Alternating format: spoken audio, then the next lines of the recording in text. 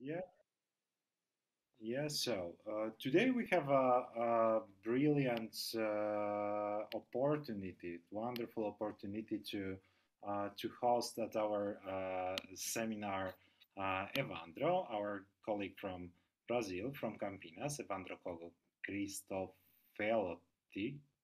That was okay. Okay, Okay. Cristofoletti. Cristofoletti, yeah, who will share with us insights from his recently defended PhD thesis, and he will discuss the fight for hegemony that is ongoing in the Brazilian higher education system, and he will focus on the I think one of the winning side of this struggle for hegemony, that is the right-wing side that simply takes over higher education in Brazil, or at least it wants to. I'm really looking forward to hear more about this research. And after Evandro, 45 minutes small lecture paper, we will comment on it and open the general discussion. So, Evandro, the Okay, floor is yours. You can share your screen, and we are all ears. let's share my screen. I don't know if it's working, but I guess it's working. Uh, so first of all, I would like to thank the group, Scholar Communication and Christian, to the opportunity to speak about not only about my research, but about the Brazilian higher education scenario. Uh, as I was talking to Christian, he mentioned that the Poland case uh, maybe has some similarities to the Brazilian in some aspects. So it's a great opportunity. Uh, let's try to uh, I think now it's better. Uh, okay, so my presentation it's named as Fighting for Hegemony in Higher Education, the Actions of the Brazilian Neoliberal Think Tanks. My name is Evandro. I'm from the Department of Science and Technology Policy from University of Campinas. And I will be talking about my PhD research, which is recent, but I'm trying to publish through this year, but the English papers are under evaluation. So, but I could share one of them that was accepted, but it will be published in next year. But anyway, unfortunately, I don't have papers in English. I have um, some of them under evaluation. If you are interested, I could share for sure. Basically, the objective of my research um, was to map and analyze how and why neoliberal think tanks have been operating in the field of higher education and science in Brazil. And I mean, as field of higher education, I mean the think tanks' views and opinions or arguments on higher education and science. The action of these neoliberal think tanks in higher education institutions itself, in teaching, research, and extension, um, and the influence of these think tanks in higher education policy. So I try to understand this, why these organizations and how they're acting in the field of higher education in Brazil. It was a exploratory research. As far as long as I know, it's the only research that deals with this topic in Brazil. So I will bring this a kind of exploratory results and try to discuss them. So before I start to talk about higher education itself, I try to be quick in some contextual or landscape issues because I think it's important to understand. So first of all, what is think tanks? Basically, think tanks are organizations that they act politically through the production of academic knowledge. So they their main goal it's to act politically on their public opinion or public policy based on the production of academic knowledge. So the think tanks are a kind of very heterogeneous and diverse world, and I'm going to speak about a specific kind of think tanks that are the neoliberal ones. So, but just to build a basic notion about think tanks, I think these two topics here, they could summarize. So think tanks, they work with knowledge production designed to influence public policy and public opinion.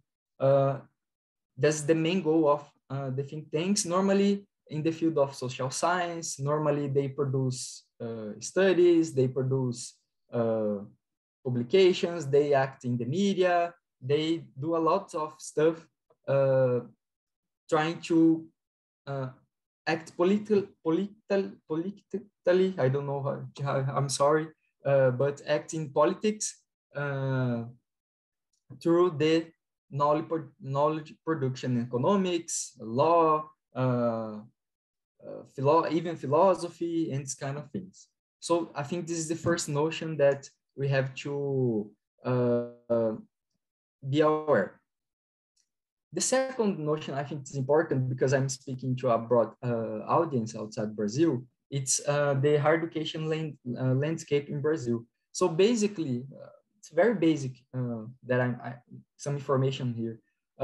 We have a large higher education system here with more than 2,000 higher education institutions across the country. The most of them are private for profit and private for non-profit, 70% of the enrollments. And the other 30%, that's about 30%, are public higher education institutions financed by the state without tuition fees. And these public higher education institutions, they conduct the majority of the research of the country. I think most than 90% of the research, scientific research in our areas of knowledge are conducted by public higher education. But since the 90s, we are suffering a process of marketization and oligopolization of higher education because it's a huge market. So we have a kind of oligopolization process. And within public higher education institutions, we have suffering some kind of a marketization process. I have no time to explain details this process, but we could discuss later. So what was the methodology of the study? So my study, my approach, it was a kind of a historical approach that I trace the trajectory of these neoliberal think tanks in Brazil since the 90s, considering that these neoliberal think tanks are under neoliberalism intellectual movement. Then later I will explain.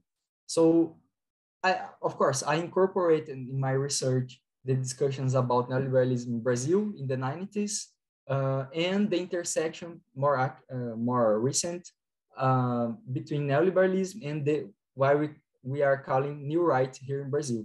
So this was the background of my research.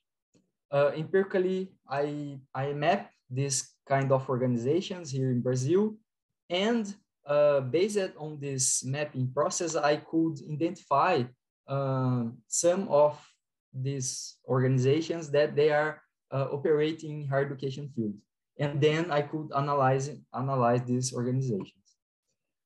In order to analyze, I used the debate about hegemony and organic intellectuals from Gramsci, and now I will explain why. But basic, I use the hegemony and I use Gramsci debate because these neoliberal think tanks, they hate Gramsci because they accuse Gramsci to be one of the fathers of the leftist indoctrination here in Brazil. So, but anyway, what is the neoliberal intellectual movement in my research? So in the beginning of the 20th century, we have an intellectual movement. We had actually of renew the classical liberal thought and make it more influential, because as we know, in the world, this classical liberal thought, Adam Smith and so on, this kind of discussions were a kind of criticized because the economic crisis, oligopolization process, Keynesianism, Marxism, socialism. So in this context, this classical liberal thought was kind of hindered, and some intellectuals and businessmen, they sought to act and connect between themselves to renew the classical liberal thought. Basically, they wanted to act in the battle of ideas. This is a word that they use a lot. So, and defend a free market society.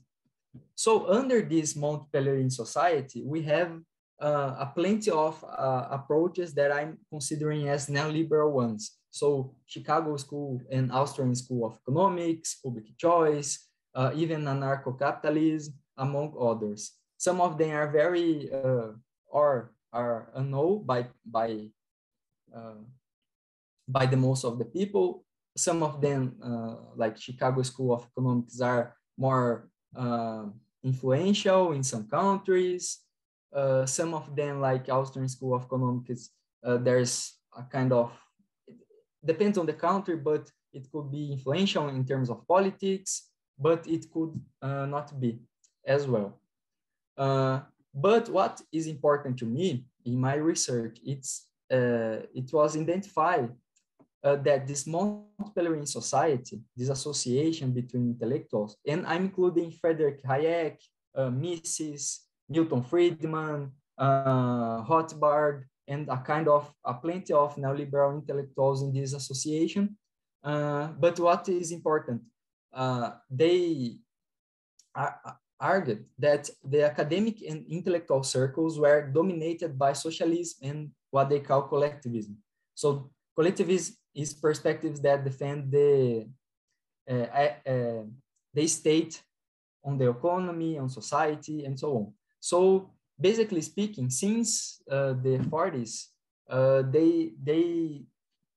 they see the intellectual circles, the academic space as spaces dominated by socialism and collectivism perspectives. So this was not something recent. It was a kind of old story. To bring some example of think tanks, neoliberal think tanks, we have, for example, Institute of Economic Affairs in the United Kingdom, that it was famous because operate very close to Margaret Thatcher's government, and they designed public policies for Margaret Thatcher. It's very close to Friedrich Hayek. We have Atlas Network from United States, Cato Institute from United States, that are very influential in terms of politics with the of both of the parties in the United States, but especially the Republican Party. And we have a plenty of examples, but we could talk about the Brazilian ones. Just to make two references about this neoliberal intellectual movement, because I don't have much time to talk about that. These two books are very interesting to capture this movement, especially this second one, The Road from Mont-Pelerin, The Making of Neoliberal Thought Collective. So just to mention some literature that's interesting in the scope of the research. So basically, I define neoliberal think tanks as organizations that they create intellectual niches or networks of neoliberal thinking, capable of operating politics, linking up with conservative political movements, parties, media, etc. They produce studies, publications, books, tests, articles, reports, editorial activity, hold seminars and academic lectures, and policymaking. Normally, they are composed of experts in economics, political science, law, philosophy, among others, social and humanities. But generally, they are financed by businessmen from all sectors. This is a kind of pattern that you will see in almost every think tank in the world. So basically, like that. So just an image to illustrate, this is Atlas Network. And Atlas Network was founded by a businessman called Anthony Fisher in the 70s in the United States. Hayek was very close to Anthony Fisher in order to create this organization. And basically Atlas Network is a kind of the father and mother of neoliberal think tanks, because they provide training, they provide resources, they provide connections and network to other neoliberal think tanks in the world. So it's from their website. They have connection with this number of neoliberal think tanks in the world. So if you see Latin America here, it's 100 of neoliberal think tanks that have direct connection with Atlas Network. So it was a global network of neoliberal think tanks, and they share ideas, they share trainings, they share resources, they share, spaces of knowledge production. Anyway, they share the way that they operate. It's a kind of similar and so on. So for example, I took this, it's an article published by Atlas Network about the Brazilian reality. So basically, Brazil ideological crossroads, menos Marx, mais misses. It was less Marx and more misses in English. So basically, Atlas Network was very close to the process of acting of neoliberal think tanks and the new right here in Brazil, especially since 2010. Just to bring an example. Another example from United States, it's the think tank called Students for Liberty, what is a network of students that they sought to promote studying groups, liberal and conservative studying groups through United States, but they have a connection with other parts of the world. They have, I don't know if it's in English, they have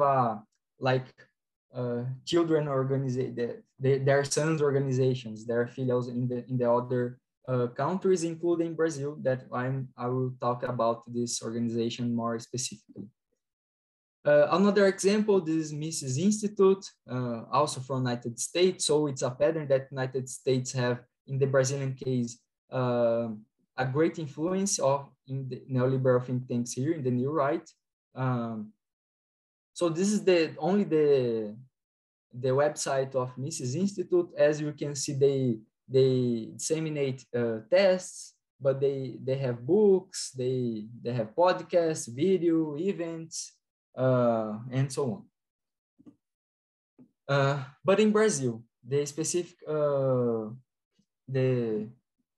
specific case of Brazil, basically the neoliberal think tanks in Brazil, they were founded in the 80s, because in the 80s we had a process of political redemocratization and new constitution. So it was a kind of a space for political organizations to flourish.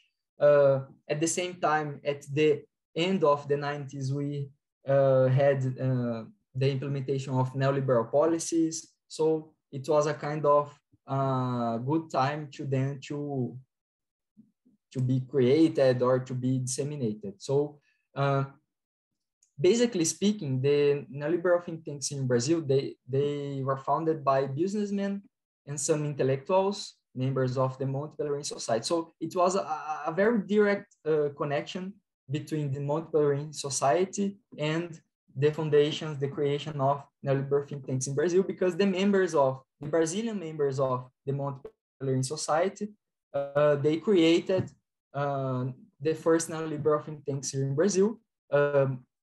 I forgot to mention, but this Monte Pelerin Society works until now and have a plenty of members through the world, academics, businessmen, journalists, and this kind of things. So basically speaking, they were directly influenced by Atlas Network, especially Anthony Fisher, that it was this businessman that founded Atlas Network, and Hayek. And they were inspired by the British Institute of Economic Affairs that I mentioned earlier. So, for example, the first one, it was Instituto Liberal, that was in English, is a kind of liberal institute that was founded in the beginning of the 80s. And the main goal of the Liberal Institute is because it's working until today, to cultivate this neoliberal thinking, especially Hayek and Mises, and try to influence, in their words, the opinion-making sectors of society. So as students, teachers, and researchers, but businessmen, journalists, lawyers, and jurists, the military sector, right-wing political parties. So this was the first objective of the Instituto Liberal. But in the 90s and the 80s and 90s, the neoliberal think tanks, including Instituto Liberal, they tried to influence in the promulgation of the new constitution in Brazil through the recommendation of public policies, acting in conservative movements and political parties, and so on. In the field of education, they argued that the Brazilian higher educations need to be, even today, so I'm speaking even the actual scenario, need to be privatized and a kind of go through a process of flexibilization. The other argument that they stand for, it's that the higher education, especially higher education, needs to be modernized, especially the content, the curricula, and the knowledge production because of a new labor market, globalization, and this kind of things, especially combating Keynesianism and Marxist perspectives in economics. So this was the first argument, the first battle of ideas that they, in the 80s, for example, Instituto Liberal sought to try to do.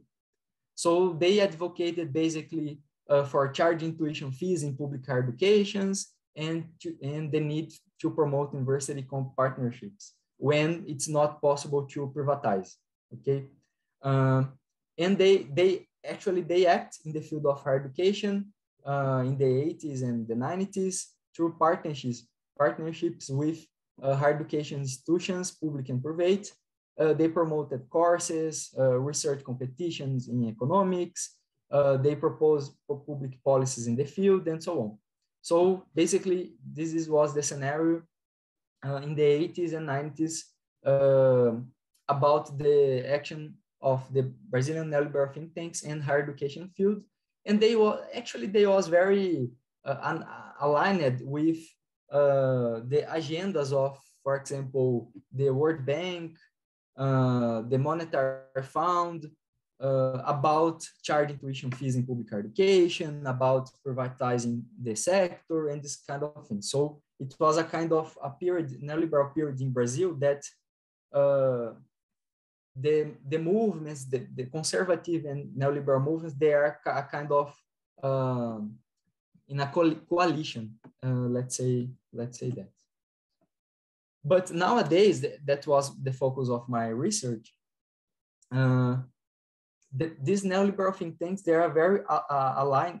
Actually, they participated within what we call the New Right movement in Brazil. That is started 2005, but later on, it's hard to point a specific date, but it's a kind of 20 years ago, 15 years ago. So especially since 2005, this kind of neoliberal think tanks, they started to grow along with this new right movement. So they participated in this new right movement. So what is this new right movement in Brazil? It's a set of new and old. We use this new right, but it's a kind of mixing of new and old movements, conservative and right-wing and extreme right-wing movements and political groups that embrace the uncompromising defense of a free market society, but also they oppose to gender equality discussions, they oppose to anti-racist movements, they oppose to human rights agenda. So basically, they are conservative and neoliberal in the sense that defending a free market society. Of course, they are heterogeneous in terms of perspectives, in terms of ideological orientation. So they don't agree all the time, of course. And we have some neo-fascist movements here, including also. We have a plenty of movements, a plenty of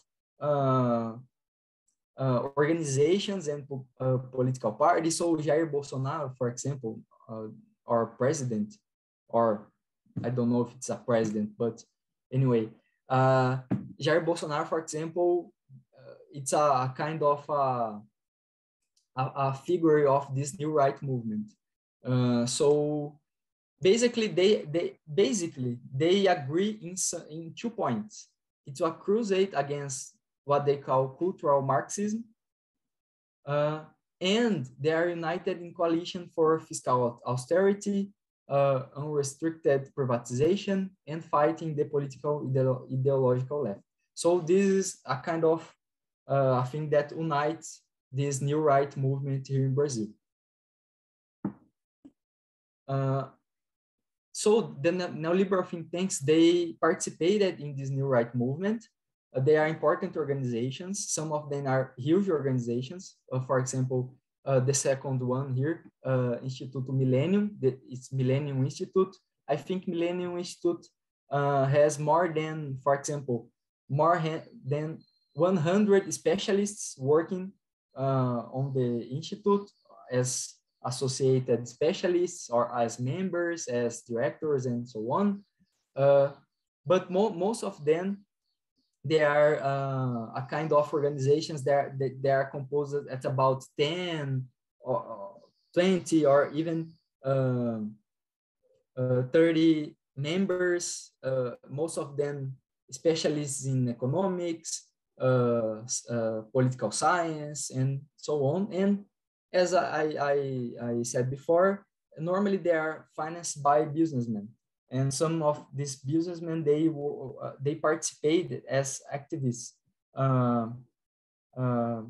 in this neoliberal think tanks in a very strong way. So we have Instituto Liberal, Liberal Institute, Instituto Millennium, we have Institute of Business Studies, Liberal Institute of São Paulo, Mises Institute Brazil, Students for Brazil, and so on. So this is the largest ones. Coincidentally, all of them, they operate in the field of higher education. But my research, I mapped more than 50 neoliberal think tanks active in Brazil, across the country, basically speaking. So now that I established this, I don't know how much time I have, but now that I You have more or less 15 minutes or 17 minutes. Thanks. Now that I established this landscape, I could talk about specific about higher education. it is difficult to talk about education without this kind of very fast landscape. But anyway, let's talk about education. So my research, especially, I try to analyze how these think tanks are operating or have been operating in the field of education, especially since 2005 till 2019. So this was my main time focus. So basically, I identified that these neoliberal think tanks, they operate in four ways here in Brazil. They operate, the first one, as to promote student organization and student activism. The second way, creating a neoliberal academic community with intersection with some higher education institutions and research niches or centers. Third, they're acting, spreading the view that universities are a space of leftist indoctrination, especially Marxist and Keynesianism indoctrination.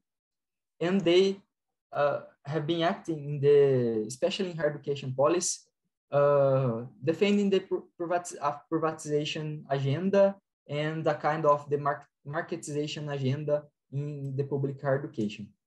So in these four ways, they have been operating in the field of higher education. So we have, I bring some examples that I've been researching. I will try to be quick, but anyway.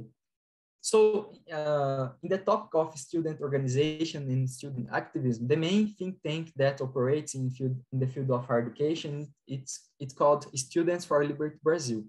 The main goal of Students for Liberty Brazil it's to train undergraduate students to become political activists. So basically, they go to the higher education institutions and they promote among some interested students study groups, and they hold lectures on liberalism and politics. And through this process, the aim of these organizations is to train, politically speaking, neoliberal or conservative students, leaders to act politically outside higher education. So I mapped more than 200 of study groups across the country, organized by these organizations. This organization called Students for Liberty Brazil. One of the most interesting case about this organization that we have here in Brazil, a political movement called Movimento Brasil Livre, which is Free Brazil Movement. It is actually a political group, was trained by Students for Liberty Brazil. So this political group is formed by students, but they have been acting in a very strong way, defending a neoliberal agenda in the state. They organized demonstrations against the Workers' Party. They was very influential in the scope of our politics, especially in the political coup that we had I think it was in 2016. So just to bring an example, this political movement, Free Brazil Movement, was trained by Students for Liberty Brazil, and they have been acting in a very strong way in our politics. Some of them, some of the leaderships of Free Brazil movements, they actually now they are congressmen. They are young congressmen and this kind of thing. So it was a very interesting process. And more interesting, it's that the Students for Liberty Brazil is an organization that have a strong connection with the Students for Liberty of United States. Actually, they are a kind of a filial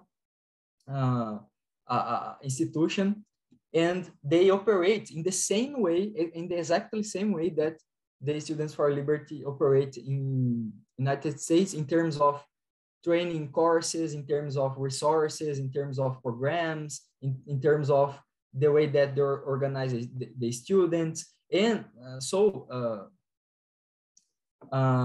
in that sense, I did this image here. I don't know if it's this fluxogram, this kind of scheme here. So we have the agenda of Students for Liberty United States that the Students for Liberty in Brazil copy and act in the higher education institutions, especially aimed to the students. And it's my dog, I'm sorry. And they train students to become political activists. And eventually, these students could create other think tanks. So this is basically the process that I mapped. This is a image of the website here. This is other fluxogram. So we have Students for Liberty Brazil. They training leaders under, most of them are undergraduate students. These leaders organize student groups and student activist organizations across the country.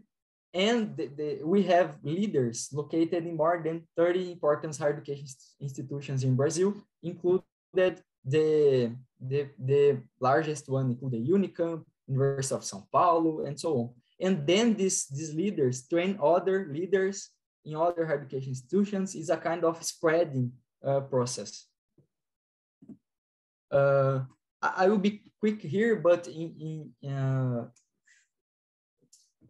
this topic about student organizations, we have also other think tanks like Unilivre's movement, Free Brazil Student Movement, and so on. So there are a kind of, we have a kind of plenty of organizations that operate in terms of student activism.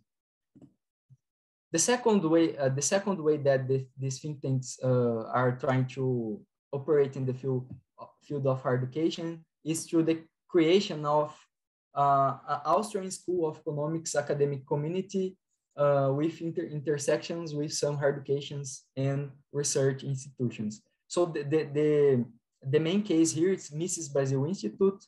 The think tank is determined to create a Mises Brazil University here in Brazil. They have a strong editorial activity, and they are owners of professional book publishing companies. The businessmen that finance the institute, Mises Brazil Institute, they have companies to publish books and this kind of things. They have been creating some ways of produce knowledge in a kind of academic way. So they created a postgraduate degree in Austrian School of Economics in Brazil, in partnership with a private higher education institution. And they even created a academic journal called Mises Interdisciplinary Journal of Philosophy, Law, and Economics in 2013. So basically, the work of Mises Brazil Institute is to training new specialists in Austrian School of Economics and influencing public policies through this process. This is the picture of the journal. I think it was interesting. So I could share the link. It's in English, I think, the information here. So basically, it's the journal that Mises Brazil Institute created. So, for example, one of the papers that they disseminated, for example, they produced, it's called, I will translate in English, Less Marx, More Mises, a new paradigm of knowledge and action for Brazil. So this was one, for example, paper of this journal. So the journal is indexed in many bases, most of them Latin American ones. So it's a kind of official journal. It's not a kind of outsider journal, but have the accreditation process and this kind of evaluation process as a normal journal here in Brazil. and the main publisher is Mrs. Brazil Institute in partnership with Atlas Network. So this is interesting to notice. So I go in my research. I went a kind of deep in this discussion, but now I try to pass more quickly. But basically speaking, the members of the editorial board through time, they are the same members as of the Mises Institutes across the world, especially the Brazilian Mises Institute and the North American Mises Institute. So basically speaking, the editorial board of this journal are composed by members of, at the same time, they are members of the Mises Institute, and they hold some kind of position in some university. So they have been publishing research in Brazil and abroad that was very aligned to the perspectives of the Institute. They have been publishing more than 18 volumes so far. And the motivation of this journal, it's to create an academic community on Austrian School of Economics here in Brazil. So this was one of the motivation. But in the end of the day, they want to create this academic community to legitimize the political action of the institute, because they argue that they could influence the media and the government in a more strong way if they have academic knowledge behind them.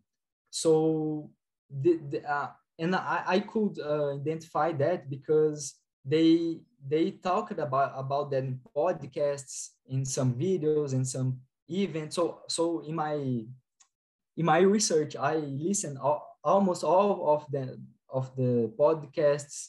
I watch almost all of the videos. I consulted documents. So I could identify that the main goal of the Mises Institute is to influence public policy.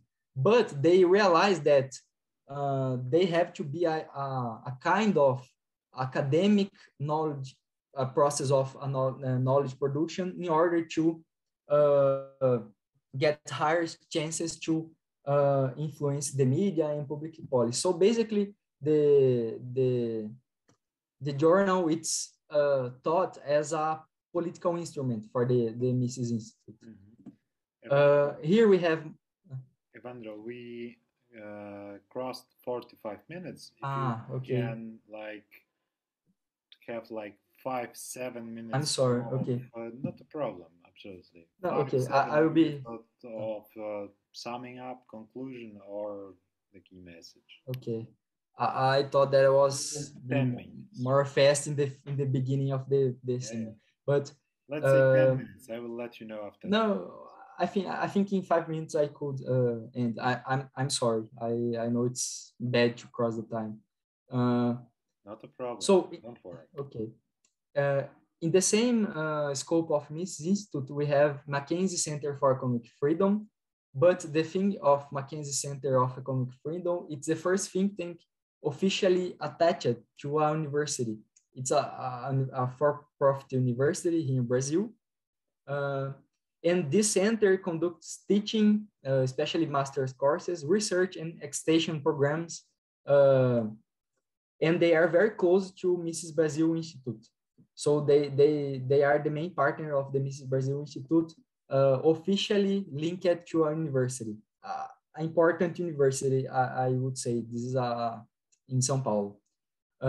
They have been publishing, especially the index of economic freedom in the country, and they are composed more than 15 researchers, doctors, masters, and so on. This is the partners of Center of Mackenzie, the external partners. We could see Atlas Network as a partner as well. We have other extensive examples that I mapped, but anyway, I will go through. In the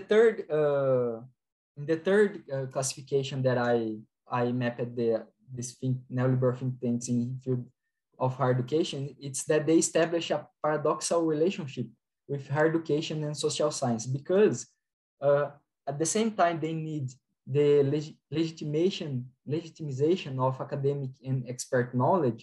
They need to disqualify the current production of the social science in order to defend their theoretical agenda and their agenda of privatization. So at the same time, they need higher education and students and researchers to become experts and specialists. They need to attack higher education in order to disqualify the other approaches, for example. Then the argument of leftist indoctrinations come to the fore. They argue that higher education institutions, and especially public universities, are spaces of leftist indoctrination, and offer another kind of things that we are drugged people, we are cultivated marijuana in the university. Anyway, I'm sorry. They spread a kind of very bad things about students and higher education, and their main targets are Gramsci and Paulo Freire, because they argue that they are the fathers of the socialist strategy of cultural Marxism, that which is the Marxists and the socialists. They want to create a socialist society, but their strategy is through the culture. So the intellectual spaces are full of this kind of Marxists and socialist intellectuals and this kind of things. So, but the thing is, they could include almost every perspective in this kind of leftist indoctrination, even Foucault, Deleuze, Habermas, and it's a salad, but the main targets of this neoliberal think tanks is Gramsci and Paulo Freire. And this is one of the reasons that I use Gramsci, because I thought it would be a good provocation to use Gramsci and so on. And because I like the Gramsci theory, of course. And fourth, I'm ending. They, as I say, they defend a very strong privatization agenda, because they see higher education and science as a commodities. So for them, education and sciences are not public goods, but and we need to promote competition between students, between researchers, for resources, for funding, for prestige. So it's a kind of emulation of the free market society in higher education. They are kind of stand for this kind of argument. So trying to be Gramsci, I will be very try to be fast here. The think tanks, they operate in the field, in the state, and at the same time in the civil society, bringing ideas and connecting agendas. So that's why I bring the debate about hegemony, because the neoliberal think tanks are organizations that they operate between this kind of historical process of privatization and commodification of higher education and science in Brazil. At the same time, they're important to the current austerity fiscal policy here in Brazil, especially because our Minister of Economics, he is a Chicago boy, as we call in Latin America. So they circulate in that spaces, and they bring that narrative of disqualification of higher education, of students, this kind of leftist indoctrination. So basically, they could circulate it in state and the civil society, bringing and connecting these agendas, these historical agendas, and the public policy. So neoliberal think tanks, as they are sources of organic intellectuals for the new right movement, basically speaking, because they act mostly by training specialists and leaders. So they have this connection between the cognitive and political leadership. They bring this connection.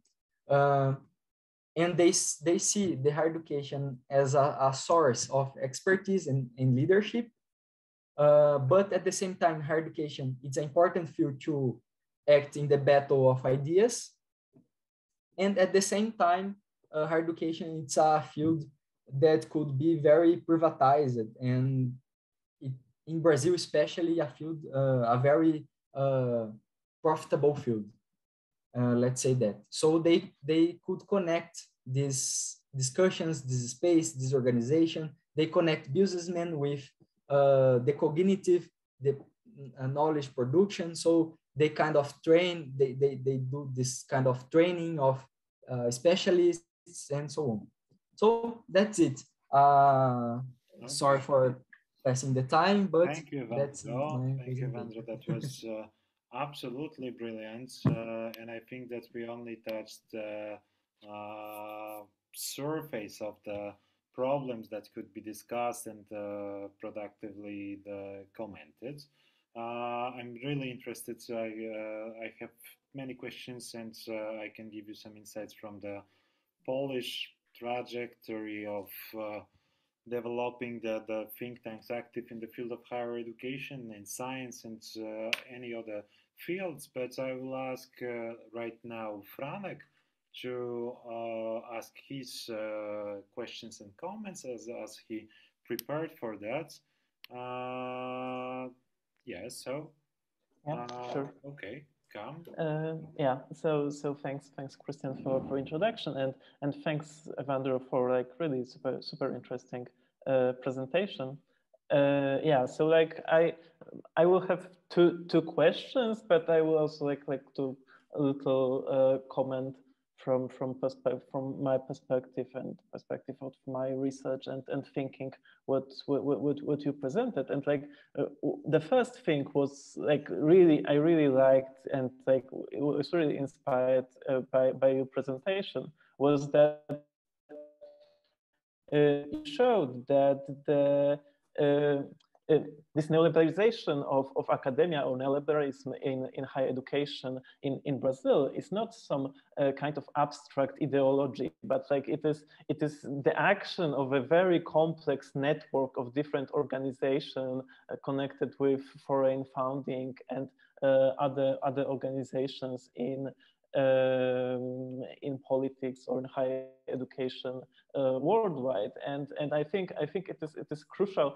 It is really good starting point to such analysis that do not see such as changes in thinking as some like historical period, but rather as some active result of some active political actions of very strong institutions. And I think like I also like this paradox that you mentioned, that on the one hand the neoliberal think tanks criticize Gramsci for being this leftist ideologies, but on the other hand, when you analyze their actions by using Gramsci, they are actually like quite good at like creating hegemony in higher education. So like this is actually like interesting paradox, and like also what Gramsci was saying about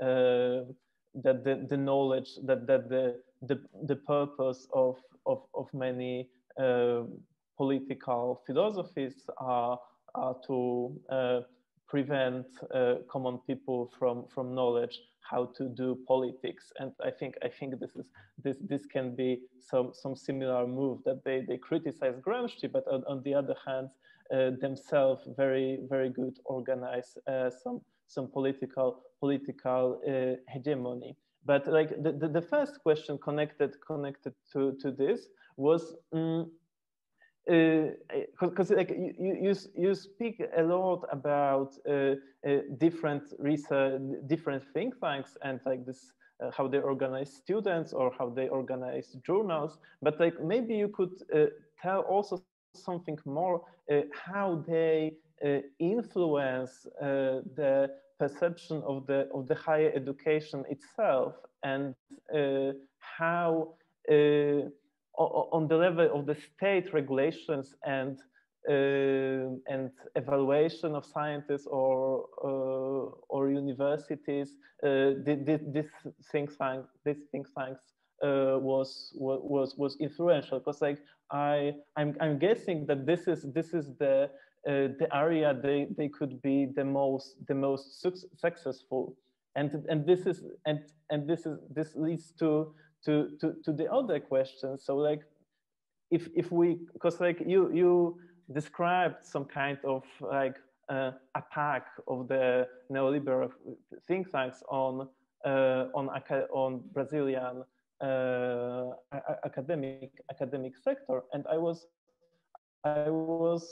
interested in the other side, like how much this attack was successful, and how to what extent the Brazilian higher education was able to resist this attack, and by which mechanism they could resist. Because like you mentioned a few times that the Brazilian universities are portrayed as some kind of hubs for leftist ideology, and I was wondering, is it really true that they are very strong institutions that can resist this neoliberal ideology, or is it just some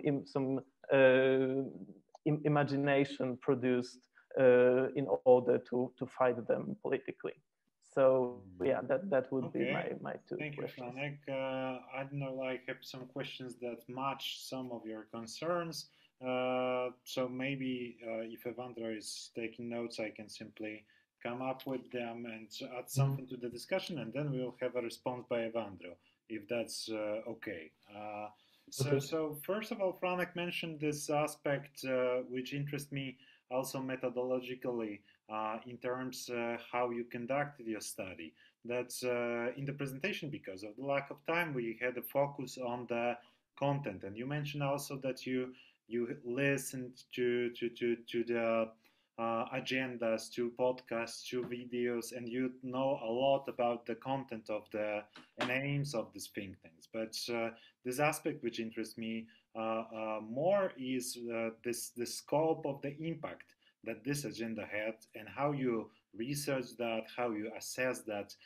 My question comes not only from methodological interest, but also me myself. I was like leading two left-wing organizations that would fit. I'm leading one right now, and the other one I simply stepped down recently. But they fit exactly the description of your think tanks here that you research in higher education, and I think that's in terms of the activities included, we had like even broader scope, that the Mrs. Brazil or Mrs. Journal, like something like that. But I never seen any form of strong impact on what is going on in policy. So this leads me to another question, aspect of that question. Like, do you think, would you agree that from the leftist point of view, the think tank job is not so fruitful as in terms, cannot be like simply structurally so fruitful as the right wing think tank job, or maybe maybe you don't think that there are like any difference at all. I would say that there are like some sort of structural difference between the using the think tank strategy between the sides of the workers and capital. And I would really love to hear about what do you think about that. And second it will be a third question probably. The third question will be about connect that. Were there any spaces for hope that comes from your research? You focus on the right-wing think tanks, but is there any message from your research other than simply which is good per se, like it's good enough, like to map the dominance of the neoliberal think tank in higher education in Brazil. But is there any space for hope that comes from your research? Another question would be that deals with the label that you use and the neoliberal think tank. If you describe your research focus as such, how fruitful it is, according to you, to research this new right-wing movement with searching for the things that match this label, because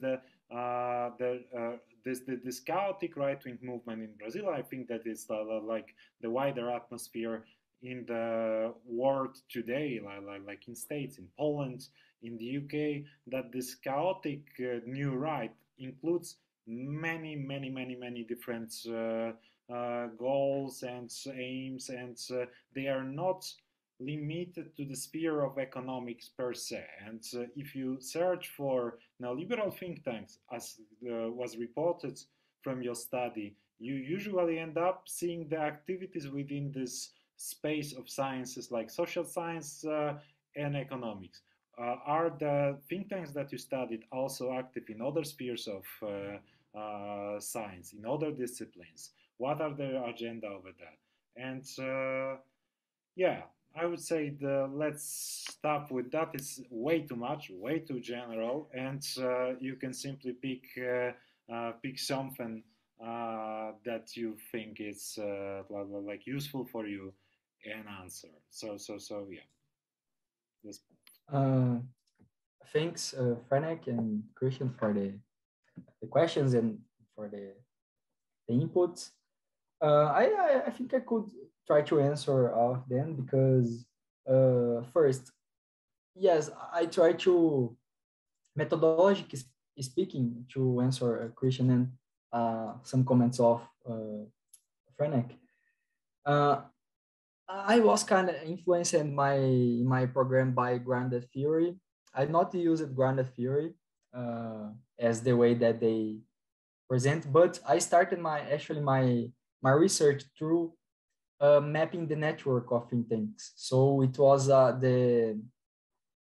basically the first thing that I did, because in the beginning I was interested in try to simply understand the connection between these organizations and higher education, because for example, University of Campinas, we have this movement and this kind of thing. So I try to follow the network, as I could say. I do not use perspectives as such actor network theory or so on.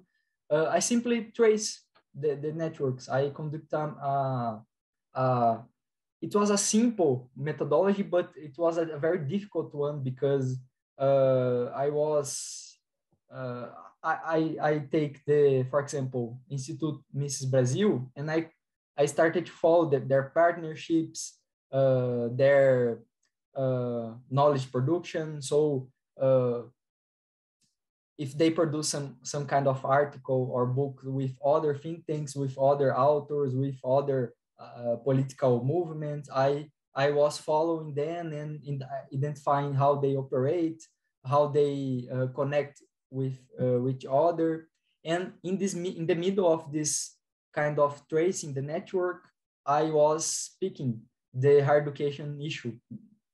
I was trying to map the way that they operate in higher education in this kind of network. So basically, I conduct my study. I have a lot of tables and figures and many materials, different kind of materials that I use it. So I also read almost all the materials of the main think tanks as documents, some articles, some books. So basically, I started with a very empirical approach, and then I started to add the neoliberal discussion and the grant approach to analyze the material and this kind of things. So yes, I was interested in the connection, basically the connections, and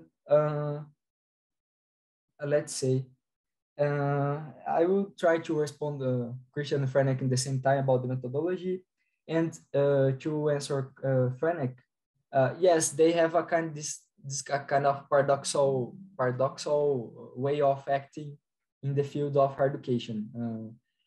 And I use Granty because I like Granty. I'm a fan of the Granty's work, but I want to not to prove, but I want to kind of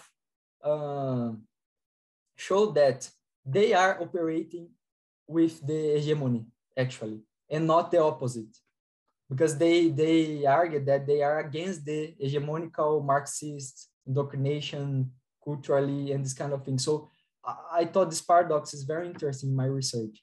So I try to use this kind of approach to rethink and try to show empirically and analytically that they nowadays they have the hegemony in their side. So basically speaking, that was my goal when I was dealing with the data.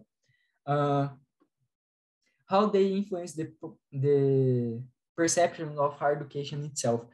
It's an interesting question because they disseminated a lot of tests, a lot of material especially on the internet, and especially in social media. They have connection with our mainstream media, so they publish papers on big journals, big newspapers here in Brazil. So they mostly buy tests and acting in social media, Facebook, Twitter, and this kind of things, and the big newspapers that we have here in Brazil. So in terms of the public opinion, and they have a very strong, some of them in the social media. So in my research, I enter in Facebook groups, for example, to analyze. Of course, I didn't use this kind of approach, analyzing social network, social media, but they had some a strong influence with young people that before they try to enter in the higher education landscape. So I saw a lot of teenagers like 15 years old that they was very influenced by, for example, Mrs. Brazil Institute, including cogitating not to do a higher education course because they was very convinced that higher education courses are spaces of leftist indoctrination. So we could see, I could see this kind of spread of views in social media. They have channels on YouTube that they promote interviews, podcasts, and so I could access this dissemination process through these ways.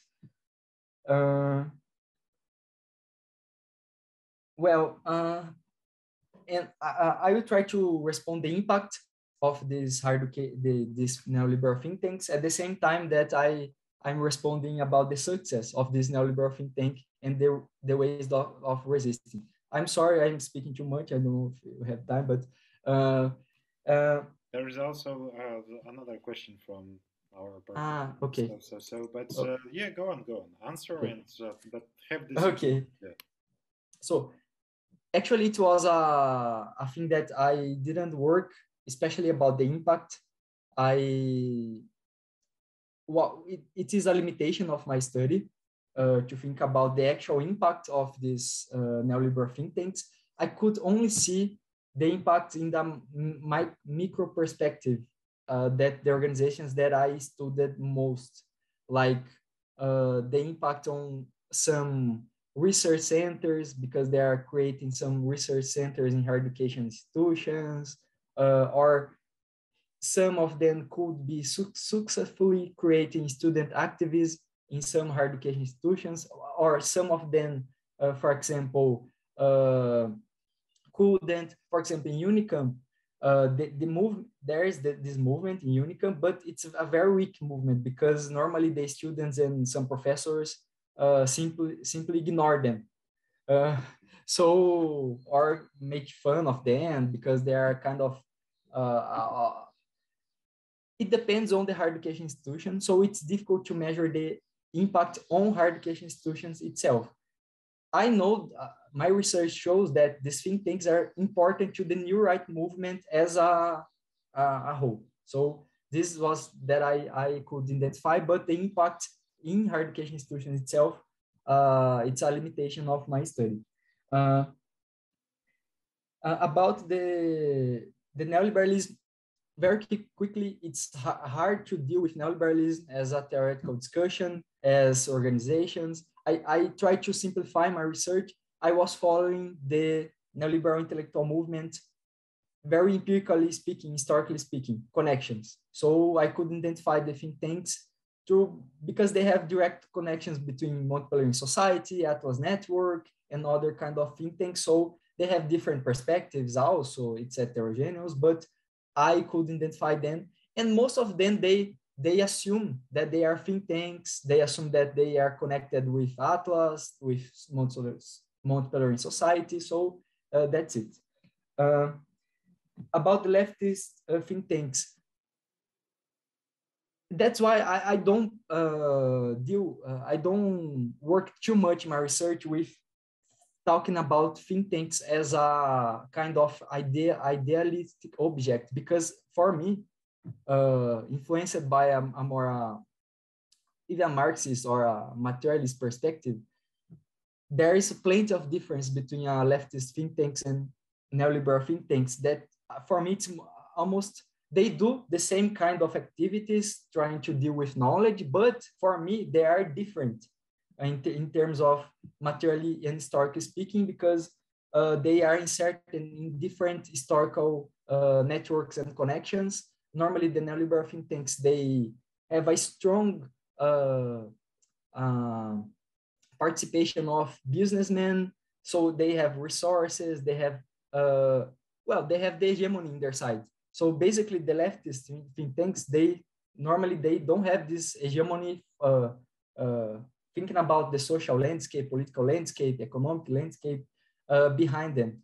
So for me, it's a kind of different. For example, in Brazil, we had very strong leftist organizations that we could classify as think tanks before the military dictatorship in the 60s. But now we haven't. So I think it's a kind of, for me, it's different. I know that, for example, leftist think tanks could do the same thing as publishing, conducting studies, publishing, these kind of things. But for me, historically speaking, they are different, most of because of the resources, networks, and historical pathways. Okay. Thank you very much for all the answers. And yeah, Thijs Dieberen have a... Yes. Can you hear me? Yeah, very well. Okay. So hi everyone, nice to meet you all. Sorry for not opening my camera. I'm having technical problems today here in my computer. And Evandro, thank you for your presentation. Well, first, congratulations for the effort of summarizing our research. I believe it was a great challenge, as I know, and I have already read your research. It's more than 300 pages, so it was a huge effort. So I would like to know about the performance of these think tanks during the pandemic in the field of higher education in Brazil and even in Latin America context. So we know that our current president, I'm from Brazil too, didn't have a positive attitude managing the pandemic. So the economic context, the economic side of the pandemic was the most important aspect for them. And I think for these think tanks too, because they share the same knowledges and the same aspects of the discourse. So did this think tanks act in any way in relation to the pandemic, considering the field of higher education, or even during the management of the pandemic? I mean, they influenced in some way the action of our president, and well, I don't know. That's it. Thank you. Thank you, Thais, for the question. Well, my research didn't cover the COVID-19 issue because of the time of the research. These think tanks, they suffered a kind of they suffer with the COVID-19 pandemic in the field of education because basically speaking, higher education institutions was closed, so they couldn't operate physically speaking or organizing students or this kind of things, but they could manage to operate through the social media, for example, trying to organize the students and researchers through the internet. So I don't know very much about that because I ended my research and I didn't cover the pandemic aspect. So I believe that's it. And I don't know if I forget one question. I think I forget one question of Thais, but and to talk about hope and resistance, I remember the question about Franek and Christian. I think every higher education institutions is trying to deal with this kind of movement. Sometimes it's hard to tell because it's so diverse inside higher education institutions, and some of political groups inside higher education institutions could manage to deal with these groups debating and trying to show these connections, trying to show their interests in these kind of things. But in the scope of public policy, it has been difficult because of the government. So I don't know how to deal with that. But in the scope of the public opinion, as let's say as a general contest, we saw some initiatives of academics trying to demystify that thing that academics are leftists, only leftists, and this kind of doctrination. So there's a lot of work of some scientists and academics to show the importance of higher education institutions, importance of research, including social science. The pandemic actually, it's a horrible thing, but the pandemic brought this kind of impulse to us to show that higher education and social science and science matters, is important. So I think we could manage in that way, but in terms of politics, it's hard. It has been hard. I don't know how to deal with that in a short term. Okay, there is also a question by Lucy Cespedes. Yes, thank you, Evandro. The presentation was great. The topic is fascinating and very urgent to study right now. I just wanted to ask if in your mapping and in your study, have you found any ties between the leaders or the institutions that you've identified and the military dictatorship in Brazil? Because in Argentina, at least when democracy came back in the 80s, private think tanks were a space where the thinkers, let's say, or that inherited the program and the agenda of our military government took refuge, let's say. Yes, we have this kind of connection. It's a kind of paradox or contradiction because many of think tanks, they argue that they are kind of the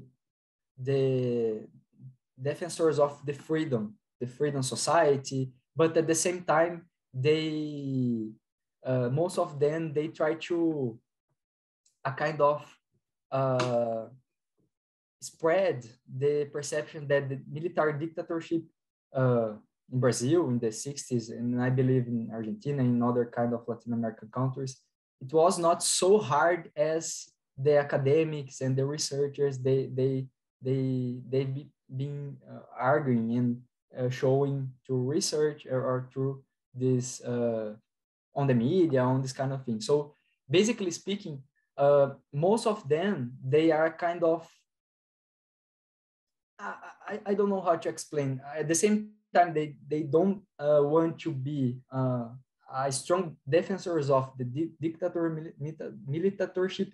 They want to spread the view that was a kind of a soft thing, that was a necessary thing to fighting against socialism and communism and this kind of thing. So they have a kind of a contradictory way of dealing with that. But for example, Mrs. Brazil Institute, the father of the main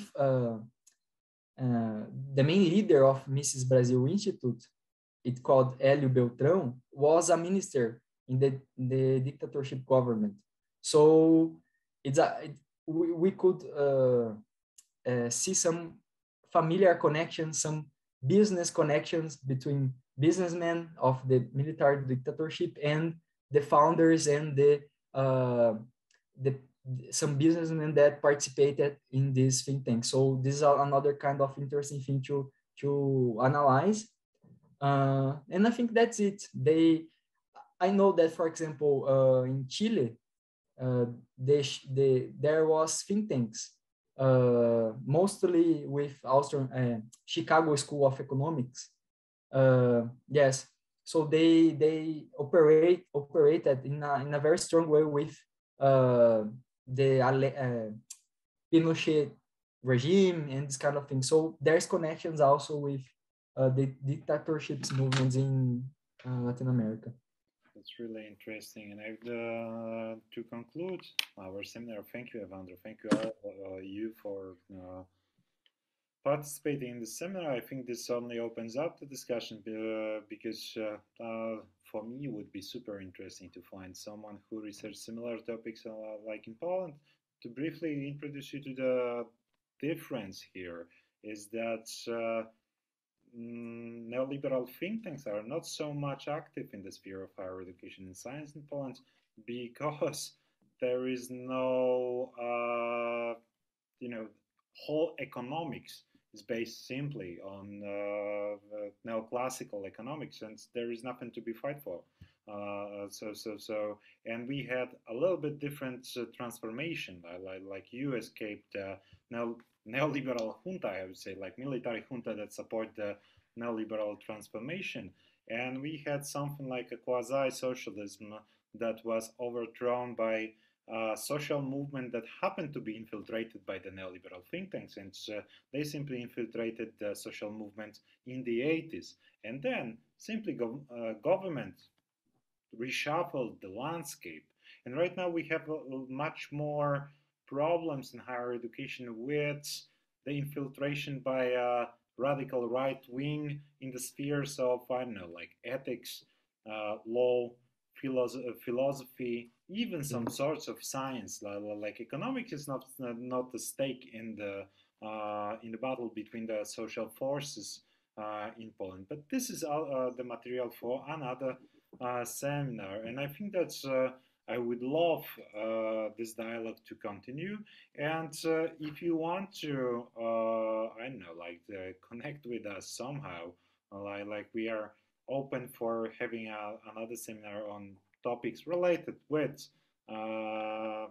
critical investigation of higher education and science systems. And I think that we can think in this group or beyond this group to simply have some more fruitful comparisons, because sometimes I think that no matter the surface differences, it's easier to talk between the so-called semi-peripheries than from the peripheral position with the people from the center.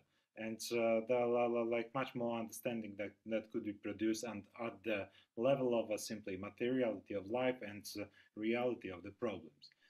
Okay, so thank you very much and see you. Thank you. And for sure, I would love to continue this dialogue and know more about the Polish case. Very well.